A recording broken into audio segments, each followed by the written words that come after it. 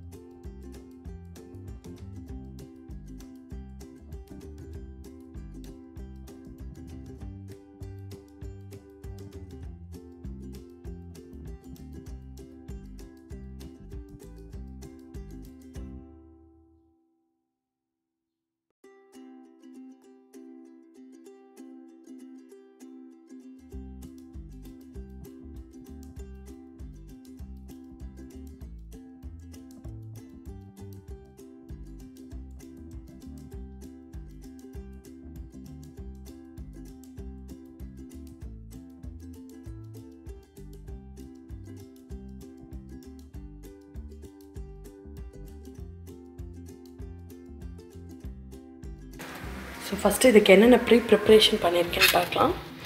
So இது வந்து 1 kg mutton, முடிஞ்ச அளவுக்கு போன் இல்லாத பீசஸாக இங்கே எடுத்து வச்சுருக்கேன். இது ஒரு 1/2 kg இருக்குது. போனெல்லாம் தனியாக எடுத்து வச்சுருக்கேன். இது வந்து ஒரு 1/2 kg இருக்குது. ஸோ போன் இருக்க பீசஸ் வந்து குழம்புக்கு, இது ஆக்சுவலி 3 in 1 மாதிரி பண்ண போகிறேன். சூப்பு, குழம்பு, சுக்கா 3மே இதில் வரப்போகுது. இது வந்து கோலா உருண்டையும் பிரியாணியும் செய்ய போகிறேன். இங்கே வந்து ஈரல் இருக்குது. ஸோ ஈரல் தொக்கு பண்ணலாம். நான் ப்ரிப்ரேஷன் பார்த்திங்கன்னா வெறுமனே சின்ன வெங்காயம் கொஞ்சமாக உரிச்சு வச்சுருக்கேன். அதே மாதிரி இஞ்சி பூண்டு விழுதுக்கு இஞ்சியும் பூண்டும் தயார் பண்ணி வச்சுருக்கேன். கொஞ்சமாக ப்ரிப்ரேஷன் பண்ணிடலாம். ஸோ அதுக்காக வந்து நான் கொஞ்சமாக வந்து உரிச்சு வச்சுருக்க சின்ன வெங்காயத்தை கட் பண்ணி எடுத்துக்கிறேன். ஒரு 2 தக்காளியும் கட் பண்ணிக்கிறேன். 2 பச்சை மிளகாயை வந்து சீவி வச்சுருக்கேன். அதே மாதிரி கொஞ்சமாக கொத்தமல்லி தலையும் கட் பண்ணிக்கலாம்.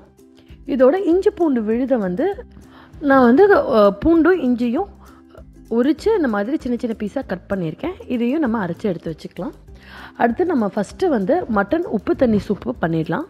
இது பார்த்திங்கன்னா ரொம்ப சிம்பிளான, அதே சமயம் ரொம்ப டேஸ்டான ஒரு டிஷ்ஷு. கிட்டத்தட்ட நம்ம சைனீஸில் சாப்பிட்ற கிளியர் சூப் மாதிரி, பட் இது வந்து ஒரு சவுத் இந்தியன் வெர்ஷன். ஸோ அதுக்காக பார்த்திங்கன்னா எண்ணெய் சேர்த்துட்டு, எண்ணெயோட நம்ம ஹோல் கரம் மசாலாஸ் எல்லாமே சேர்த்திடுறேன். கரம் மசாலா எல்லாம் பொரிஞ்ச உடனே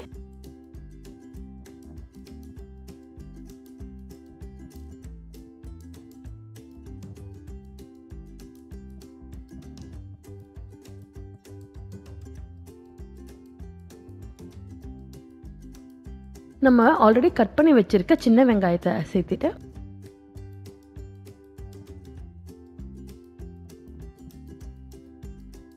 அதோட 2 பச்சை மிளகாயை கீறி சேர்த்திக்கலாம். வெங்காயம் நல்லா வதங்குற வரைக்கும் ஒரு 2 minutes சாட்டே பண்ணிக்கலாம்.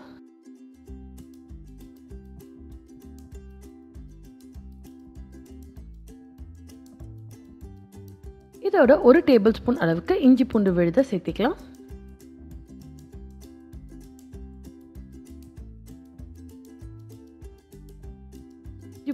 இஞ்சி பூண்டு விழுதோட பச்சை வாசனை போன உடனே அதோட 1 டொமேட்டோ வந்து இப்படி நல்லா நறுக்கி வச்சுருக்கேன். ஸோ அதையும் சேர்த்து ஒரு ரஃப் மிக்ஸ் பண்ணிடலாம். இதுக்கு தேவையான அளவு உப்பையும் சேர்த்திக்கலாம். இதுக்கு ஃப்ளேவர் கொடுக்கறது இஞ்சி பூண்டு உப்பு, அந்த 3 விஷயங்கள் மட்டும்தான். டொமேட்டோ நல்லா மேஷ் ஆகிற வரைக்கும் நம்ம வெயிட் பண்ணுறோம். அது லைட்டாக மேஷ் ஆன உடனே நம்ம எடுத்து வச்சுருக்க மட்டனை வந்து இதோடு சேர்த்திக்கலாம்.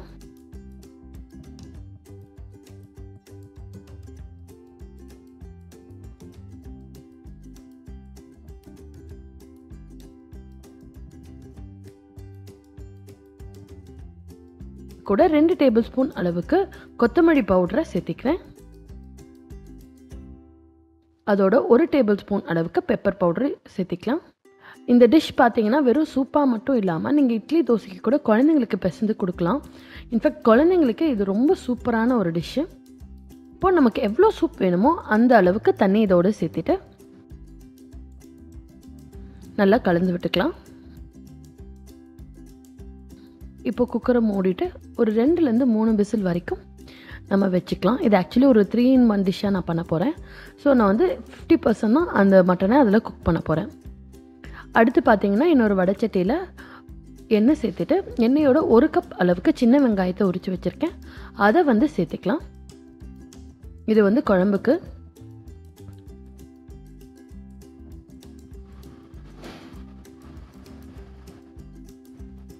சின்ன வெங்காயம் ஒரு 5 to 10 minutes நல்லா சாட்டே ஆகட்டும்.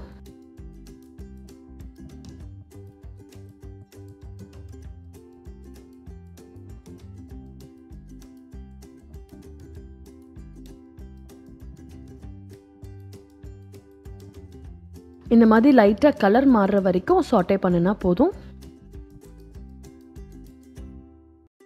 இதோட ஒரு பட்டை, 1 டேபிள் ஸ்பூன் அளவுக்கு சோம்பு,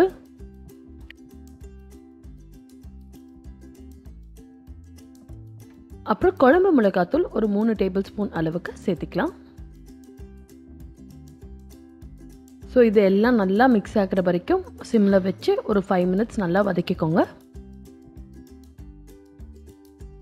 இதோட கொஞ்சமாக கருவேப்பிலை இலைகளை தூவிட்டு அடுப்பை அணைச்சிருங்க. அந்த சூட்லேயே கருவேப்பிலை இலைகள் லைட்டாக வெந்துடும். இப்போ பார்த்தீங்கன்னா சைடில் வந்து சூப்பர் ரெடி ஆயிடுச்சு. இப்போ நம்ம வதக்கி வச்சுருக்க வெங்காயம் நல்லா ஆறிடுச்சு. இது ஒரு மிக்ஸி ஜாரில் சேர்த்துட்டு நல்லா ஃபைன் பேஸ்ட்டாக அரைச்சிக்கலாம்.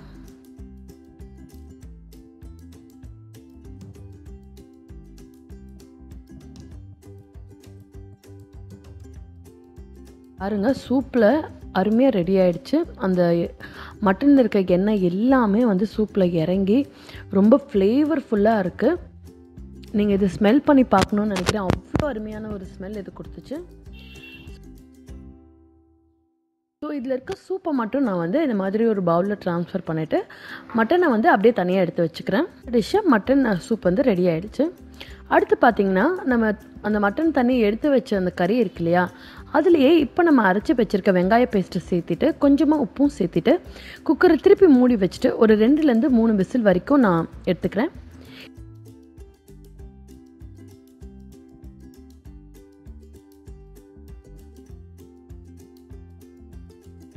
இப்போ வந்து ஒரு அரை மூடி தேங்காவை வந்து இந்த மிக்ஸி ஜாரில் போட்டு நல்லா அரைச்சி பாலாக எடுத்துக்க போகிறேன். இப்போ பாருங்கள், ஒரு 3 விசில் விட்டுட்டு குழம்பு வந்து அந்த மசாலாவோட பிடிச்சி நல்லா வெந்திருக்கு. இப்போ மட்டன் வறுவலுக்காக நான் கொஞ்சமாக இதில் இருக்கிற கறியை எடுத்துக்கிறேன். அதோட கூடவே கொஞ்சமாக வந்து குழம்பையும் எடுத்துக்கிறேன். தேங்காய் பால் எடுத்து வச்சுருந்தோம் இல்லையா, அதை வந்து இதோட சேர்த்து நல்லா கலந்து விட்டுக்கலாம். இதை ஒரு 5லேருந்து 10 நிமிஷம் வரைக்கும் நல்லா கொதிக்க விடணும்.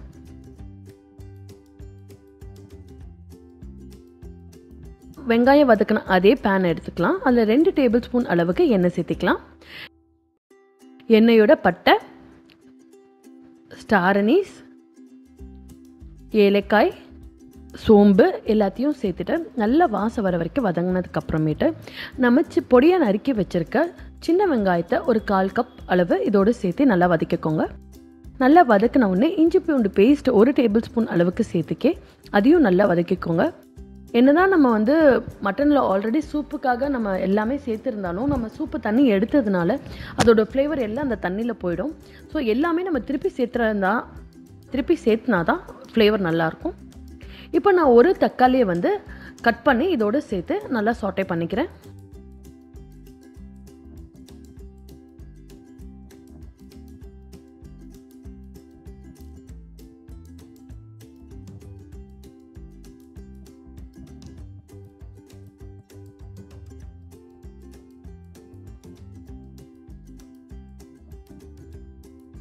இந்த வெங்காயம் தக்காளிக்கு அளவாக கொஞ்சமாக உப்பு சேர்த்து அதை சாட்டே பண்ணிக்கிறேன். நல்லா வெங்காயம் தக்காளி குக் ஆன உடனே இதை அப்படியே எடுத்து நம்ம ஆல்ரெடி தேங்காய் பாலும் மசாலாவும் போட்டு கொதிக்க வச்சுருந்த இந்த மட்டன் குழம்போடு சேர்த்திக்கலாம். அவ்வளோதாங்க, ரொம்ப சுவையான மட்டன் குழம்பு தயாராகிடுச்சு. மேலே கொத்தமல்லி தழை சேர்த்தினிங்கன்னா ரொம்ப அருமையாக ரெடி ஆகிடுச்சு.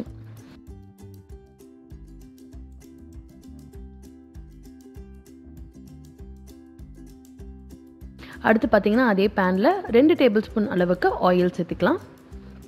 ஆயிலோட 1 டேபிள் ஸ்பூன் அளவுக்கு சோம்பு, ஒரு நல்ல 2 கைப்பிடி அளவுக்கு கருவேப்பிலை இலை. கருவேப்பிலை இலை வந்து எண்ணெயோடு சேரும்போது நல்ல ஒரு மணம் வரும். அது அங்கே ரெடி ஆகிட்டுருக்கப்பே நான் சைடில் வந்து அதே ப்ரெஷர் பேனில் வந்து ஒரு 1/2 kg மட்டனை வந்து கொஞ்சமாக உப்பும் 2 பச்சை மிளகாய கீரியும் சேர்த்துக்கிறேன். அது நல்லா அப்படியே சிம்லரை விட்டு ஒரு 5லேருந்து 10 நிமிஷம் வரைக்கும் வதக்கி எடுத்துக்க போகிறேன். இந்த சைட் பார்த்தீங்கன்னா கருவேப்பிலை நல்லா பொரிஞ்சிருச்சு. அப்போ ஒரு 1/2 கப் அளவுக்கு சின்ன வெங்காயத்தை நறுக்கி அதை வந்து இதோடு சேர்த்து நல்லா வதக்கிக்கலாம்.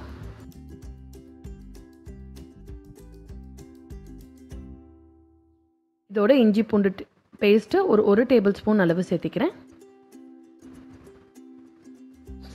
இஞ்சி பூண்டு பேஸ்ட் நல்லா பச்சை வாசனை போகிற வரைக்கும் வதக்கிக்கலாங்க. கூடவே 2 சின்ன தக்காளியை வந்து பொடியாக நறுக்கி இதோட ஆட் பண்ணிக்கிறேன். உங்களுக்கு புளிப்பு ஜாஸ்தியாக இருந்தால் இன்னும் ஒரு தக்காளி கூட ஆட் பண்ணலாம், சுவை நல்லாயிருக்கும்.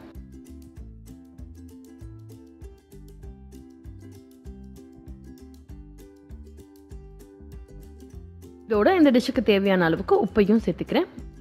இது வந்து மட்டன் வறுவலுக்காக. இதோட ஒரு 1/2 டேபிள் ஸ்பூன் அளவுக்கு பெப்பர் பொடியை சேர்த்திக்கலாம். பெப்பர் பொடி வந்து ஒரு நல்ல சுருக்குன்னு காரம் கொடுக்கும்.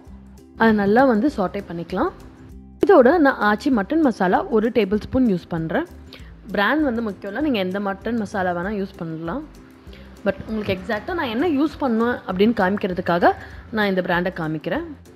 இப்போ வந்து அந்த வெங்காயம் தக்காளி அந்த மசாலா எல்லாம் ஒன்றோட ஒன்று நல்லா வதங்குற வரைக்கும் ஒரு 2 மினிட்ஸ்லேருந்து 3 மினிட்ஸ் வரைக்கும் நல்லா சாட்டே பண்ணிக்கோங்க. சைடில் பார்த்தீங்கன்னா நம்ம போட்டிருந்த மட்டன்லேருந்து தண்ணியெல்லாம் நல்லா ரிலீஸ் ஆகிடுச்சு. ஸோ அதில் வந்து நான் வந்து கோலா உருண்டை அண்ட் பிரியாணி 2க்கும் சேர்த்து நான் வந்து இங்கே மட்டன் வேக வச்சிட்ருக்கேன். ஸோ அதுக்கு கோலா உருண்டைக்காக ஒரே ஒரு உருளைக்கிழங்கு நல்லா வாஷ் பண்ணி அதில் சேர்த்துக்கிட்டேன். கொஞ்சமாக இஞ்சி பூண்டு விழுதையும் அதில் சேர்த்துட்டு 1 கப் அளவுக்கு தண்ணி அதில் சேர்த்து குக்கரை வச்சுட்டேன். நம்மளேருந்து எடுத்து வச்சுருந்தோம் இல்லையா, அந்த மட்டன் பீசஸை இந்த வறுவல் கறியில் போட்டுட்டு அதை நல்லா வந்து கலரி சிம்மரில் வச்சுட்டு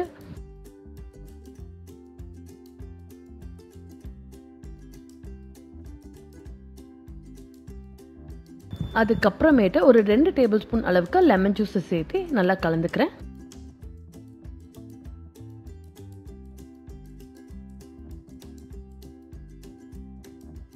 அதாங்க மட்டன் வறுத்த கறி ரெடி ஆகிடுச்சு. ரொம்ப சுவையாக இருந்தது. இப்போ பார்த்தீங்கன்னா மட்டன் எல்லாம் நல்லா வெந்துருச்சு. ஒரு 4 விசில் எனக்கு ஆச்சு. இப்போது நான் கோலா உருண்டைக்கு தேவையான அளவுக்கு கறியும் அந்த நம்ம வேக வச்சுருந்த உருளைக்கிழங்கையும் எடுத்துக்கிட்டேன். இன்னொரு பேனில் நான் எண்ணெய் சூடு பண்ணி அதில் வந்து சின்ன வெங்காயமும் கருவேப்பிலையும் போட்டு நல்லா சாட்டே பண்ணுறேன்.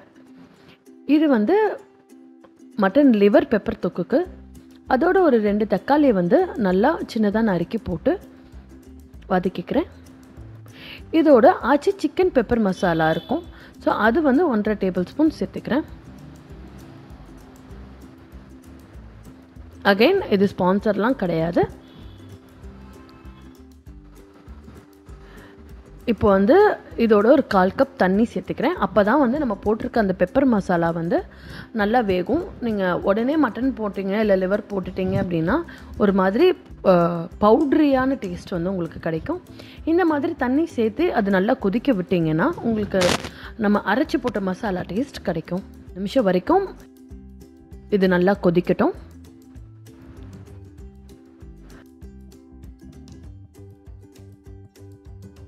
இப்போது நம்ம எடுத்து வச்சுருக்க மட்டன் லிவர் பீசஸை இதோடு சேர்த்திக்கலாம். ஈரல் பார்த்திங்கன்னா சீக்கிரம் வெந்துடும். அதனால் இது ஒரு 3 to 4 மினிட்ஸ் வரைக்கும் நீங்கள் கொதிக்க விட்டிங்கனாலே போதும். ரொம்ப சாஃப்டாக பர்ஃபெக்டாக ரெடி ஆகிடும். கண்டிப்பாக நீங்கள் எந்த டிஷ் ட்ரை பண்ணலைனாலும் இந்த டிஷ் ட்ரை பண்ணுங்கள். செய்கிறதுக்கு ரொம்ப ஈஸி, அதே சமயம் டேஸ்ட் அட்டகாசமாக இருக்கும். இதுக்கு தேவையான அளவு உப்பையும் இந்த ஸ்டேஜில் சேர்த்திக்கலாம். ஒரு 2 மினிட்ஸ் இப்படியே சாட்டே பண்ணிட்டீங்கன்னா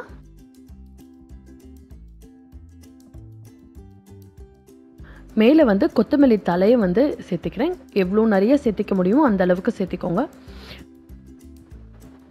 கொத்தமல்லி தண்டு வந்து ரொம்ப டேஸ்ட்டாக இருக்கும். ஸோ அதையும் மிஸ் பண்ணாமல் சேர்த்திக்கோங்க. அவ்வளோதான், மட்டன் லிவர் பெப்பர் தொக்கு ரெடி ஆகிடுச்சு. அடுத்து நம்ம ஷோ ஸ்டாப்பர் பிரியாணி செய்யலாம். அதுக்கு வந்து 3 டேபிள் ஸ்பூன் எண்ணெய், 3 டேபிள் ஸ்பூன் நெய்யை வந்து ஒரு கடாயில் சேர்த்து அது சூடான உடனே நமக்கு ஹோல் கரம் மசாலா, பிரியாணி மசாலாக்கு என்னென்னலாம் யூஸ் பண்ணுவோமோ எல்லாமே இதில் சேர்த்துக்கிட்டு இருக்கேன்.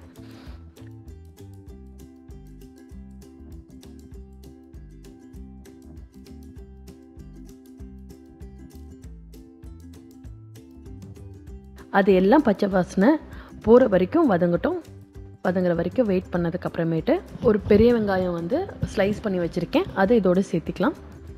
சேர்த்துட்டு நல்லா அதை சாட்டே பண்ணலாம்.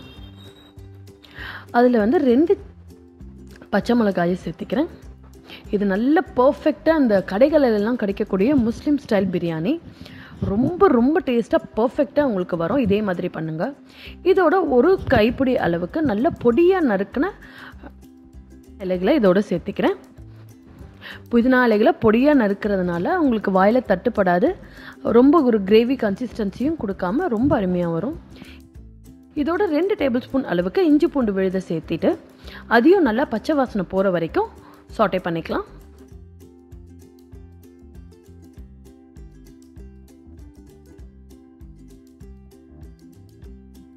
இஞ்சி பூண்டு விழுதோட பச்சை வாசனை போகிற வரைக்கும் நம்ம வெயிட் பண்ணதுக்கப்புறமேட்டு 1 டேபிள் ஸ்பூன் அளவுக்கு கரம் மசாலாவை இதை சேர்த்துறேன். எண்ணெயோடு நம்ம கரம் மசாலா சேர்த்துறதுனால உங்களுக்கு அந்த ஃப்ளேவர் ரொம்ப நல்லா கிடைக்கும். அதே மாதிரி 1.5 டேபிள் ஸ்பூன் அளவுக்கு சில்லி பவுடர் சேர்த்துக்கிறேன்.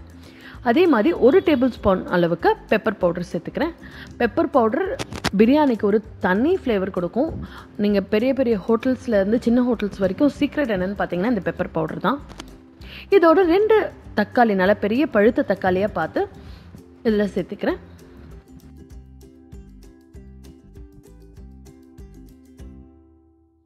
தக்காளி வந்து நல்லா வதங்குற வரைக்கும் நம்ம வெயிட் பண்ணுறோம். ஆஸ் யூஷுவல் தக்காளி சீக்கிரம் வதங்கணும்னா நம்ம இந்த டிஷ்ஷுக்கு தேவையான உப்பை சேர்த்திக்கலாம்.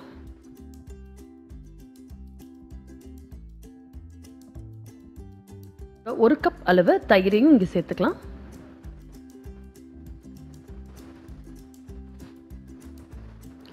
தயிர் வந்து நல்லா புளிக்காத கெட்டி ஃப்ரெஷ்ஷான தயிராக பார்த்து சேர்த்திக்கோங்க. இப்போ பாருங்கள், தயிர் சேர்த்த உடனே அது எண்ணெய் மிதங்குற வரைக்கும் அது 2 மினிட்ஸ் நல்லா சிம்மர்லேயே வைக்கலாம். இப்போது நான் வந்து ஒரு 1/2 கப் அளவுக்கு கேஷ்யூ பேஸ்ட்டை எடுத்து இதோட சேர்த்திக்கிறேன். இதுதான் நம்ம பிரியாணிக்கான ரிச்னஸை கொடுக்க போகுது.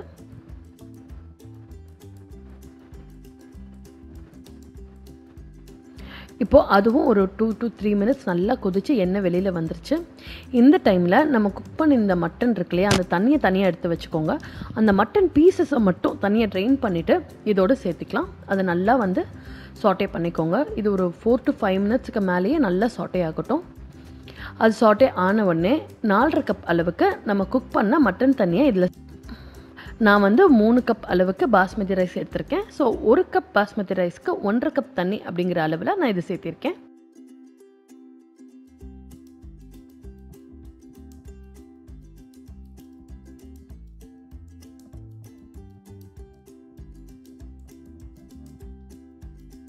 தண்ணி நல்லா கொதிக்கிற வரைக்கும் வெயிட் பண்ணதுக்கப்புறமேலு நம்ம ஊற வச்சுருக்க பாஸ்மதி ரைஸை 3 கப் இதோடு சேர்த்திக்கிறேன். நீங்கள் கம்மியாக பண்ணுறதா இருந்தால் நான் சொன்ன அளவுகளில் பாதி எடுத்துக்கோங்க.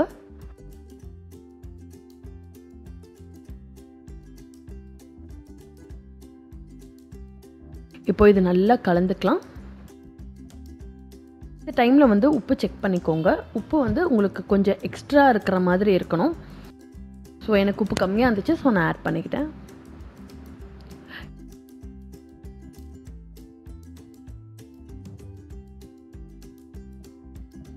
இப்போ பாஸ்மதி ரைஸ் வந்து நல்லா 3/4 குக் ஆயிடுச்சு. ஸோ இந்த டைமில் நான் என்ன பண்ணுறேன்னா அந்த ஹோட்டல் ஸ்டைல் கலர் வர்றதுக்காக எல்லோ ஃபுட் கலர்ஸை ஃபியூ ட்ராப்ஸ் இங்கேயும் அங்கேயும் லைட்டாக போடுறேன். அதோட மேலாப்பில் வந்து கொத்தமல்லி தலையை பொடியாக நறுக்கி மேலே சேர்த்திட்டு இந்த மாதிரி மூடி வச்சிடுறேன். ஒரு 10 to 15 மினிட்ஸ் ஆச்சு எனக்கு ஃபுல்லாக வேகிறதுக்கு. 10 மினிட்ஸ்க்கு அப்புறம் பார்த்தீங்கன்னா ரொம்ப அரோமேட்டிக்காக, ஆனால் அப்படியே ஹோட்டலில் கிடைக்கிறது மாதிரி கலர் பேஸஸில் இது கிடச்சிது. இப்போ இது எல்லாம் ஒன்றோட ஒன்று கலக்கிற வரைக்கும் நான் மிக்ஸ் பண்ணிக்கிறேன். இந்த மாதிரி ரப்பர் ஸ்பேட்டில் போட்டு நீங்கள் மிக்ஸ் பண்ணிங்கன்னா அரிசி உடையாது. அவ்வளோதான், மட்டன் பிரியாணி ரெடி ஆகிடுச்சு. அடுத்து நம்ம கோலா உருண்டை செய்கிறதுக்காக ஒரு மிக்ஸி ஜாரில் பட்டை, சோம்பு, கொஞ்சமாக வந்து தேங்காய் இதெல்லாம் வந்து நல்லா அரைச்சி எடுத்துக்கலாம்.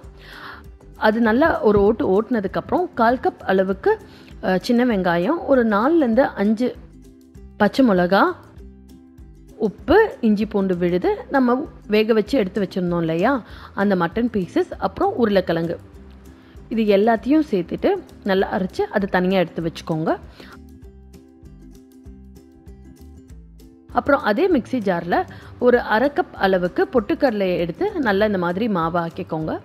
இப்போ நம்ம அரைச்சி வச்சுருக்க மட்டன் பீஸோட இந்த பொட்டுக்கடலை மாவையும் வந்து சேர்த்துட்டு நல்லா பிசைஞ்சுக்கோங்க.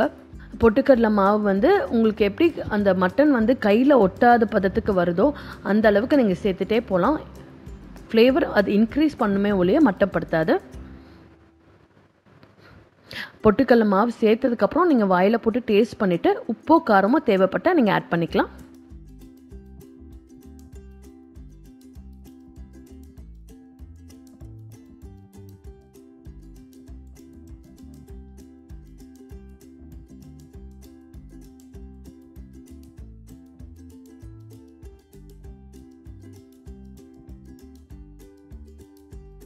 அவ்வளோதான், இதோட பேசிக் மாவு ரெடி ஆயிடுச்சு.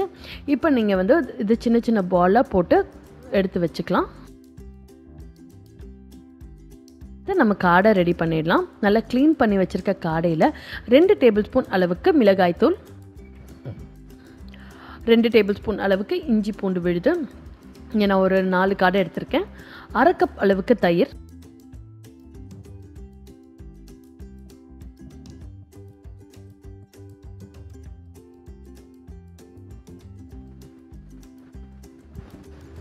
ஒரு டேபிள் ஸ்பூன் அளவுக்கு எலுமிச்சை சாறு, கரம் மசாலா 1 டேபிள் ஸ்பூன்,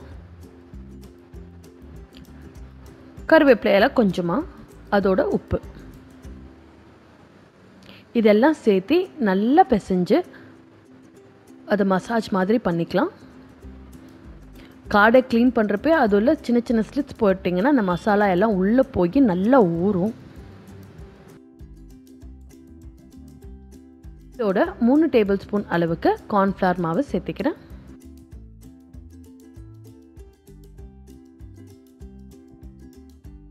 சேர்த்து நல்லா பிசைஞ்சிட்டு ஒரு 10 நிமிஷமாவது மினிமம் ஊற விடுங்க, அப்போ தான் நல்லாயிருக்கும். அது ஊறிட்டுருக்க டைமில் நம்ம சிக்கன் 65 ரெடி பண்ணிக்கலாம். சிக்கன் கழுவி வச்சுருக்கேன். ஸோ அதில் இருக்க தண்ணியெல்லாம் நல்லா புழிஞ்சு எடுத்துகிட்டு அதில் 4 டேபிள் ஸ்பூன் அளவுக்கு readymade chicken 65 masala, 1 table spoon அளவுக்கு இஞ்சி பூண்டு விழுது, ஒரு 1.5 இல்லை 2 டேபிள் ஸ்பூன் அளவுக்கு கார்ன்ஃப்ளவர், 1 டேபிள் ஸ்பூன் அளவுக்கு பெப்பர் பொடி, இது எல்லாம் சேர்த்து நல்லா பிசைஞ்சு எடுத்து வச்சுக்கலாம்.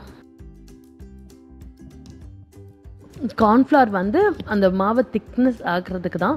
ஸோ ரொம்ப தண்ணியாக இருந்தால் உங்களுக்கு எண்ணெயும் குடிக்கும், ஃப்ளேவரும் நல்லா இருக்காது. நெக்ஸ்ட்டு பார்த்தீங்கன்னா ஒரு வடைச்சட்டியில் வந்து நான் வந்து 4 டேபிள் ஸ்பூன் அளவுக்கு தேங்காய் எண்ணெயை சேர்த்துக்கிட்டேன்.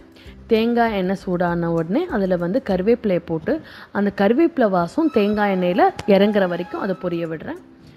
அதோட நம்ம ரெடி பண்ணி வச்சுருக்க காடைகளை சேர்த்து அதை ரோஸ்ட் பண்ணி எடுத்துகிட்ருக்கேன். பக்கத்துலேயே நான் வந்து எண்ணெயே இல்லாமல் பெப்பர் ரோஸ்ட் பண்ணிகிட்ருக்கேன். ஸோ அதோட ரெசிபி வந்து நான் ஆல்ரெடி நம்ம சேனலில் போட்டிருக்கேன். அதோட லிங்க் உங்களுக்கு வேணும்னா டீட்டெயில்டு ரெசிபி வந்து கீழே டிஸ்கிரிப்ஷன் பாக்ஸில் லிங்க் கொடுக்குறேன், நீங்கள் வேணால் அதை செக் பண்ணுங்கள். அது ரெடி ஆகிட்டு இருக்க சமயத்தில் சைடில் வந்து ஒரு வடைச்சட்டியில் வந்து எண்ணெய் சூடு பண்ணியிருக்கேன். அந்த எண்ணெய் சூடான உடனே நம்ம ஆல்ரெடி பால்ஸாக பண்ணி வச்சுருக்க கோலா உருண்டைகளை போட்டு நல்லா டீப் ஃப்ரை பண்ணிக்கலாம். கோலா உருண்டை அருமையாக ரெடி ஆகிடுச்சு. பக்கத்தில் பார்த்தீங்கன்னா நம்ம எண்ணெயே சேர்க்காத தயிர் சிக்கனும் முக்கால்வாசி ரெடி ஆகிடுச்சு. இப்போ கோலா உருண்டைகளை எடுத்துடலாம். தயிர் சிக்கன் நல்லா ரோஸ்ட் ஆகிடுச்சு. ஸோ அதை ஆஃப் பண்ணிடலாம். இப்போ கோலா உருண்டையும் நல்லா ப்ரௌனாக பார்க்கவே சூப்பராக ரெடி ஆகிடுச்சு. அடுத்து வந்து சிக்கன் 65யும் அதே எண்ணெயில் பொரித்து எடுத்துடலாம். பொதுவாகவே இந்த மாதிரி நான்வெஜ் செய்கிறப்போ முடிஞ்ச அளவுக்கு சின்ன கடாயில் யூஸ் பண்ணி அந்த எண்ணெயை வந்து நீங்கள் சேவ் பண்ணிக்கோங்க.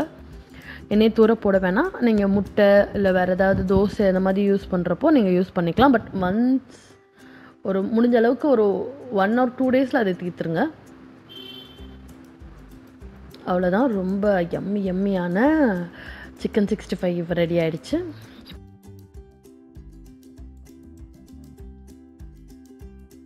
இப்போ எல்லா டிஷ்ஷும் ரெடி ஆகிடுச்சு.